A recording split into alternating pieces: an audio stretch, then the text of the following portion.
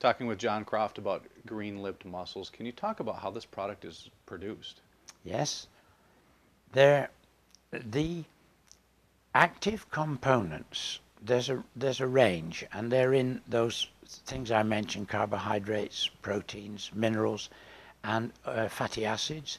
And also one of the ones I didn't mention are the glycosaminoglycans, and those are the area that chondroitin sulfate is a glycosaminoglycan.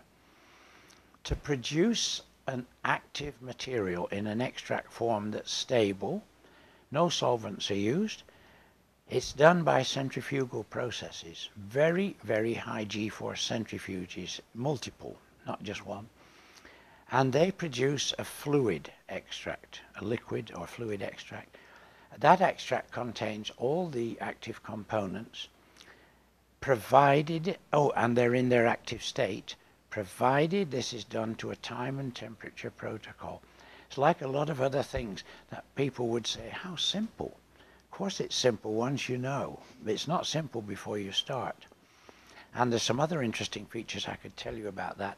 So this active liquid extract is then freeze-dried, because freeze-drying allows you to remove all the moisture. Most products are 80% moisture, including all the cosmetics that ladies spend a fortune on, without actually raising the temperature. So you don't start denaturing or hydrolyzing things. So this is then, the liquid is freeze-dried and milled into a powder. And the powder can be used in capsules or tablets, and it's stable.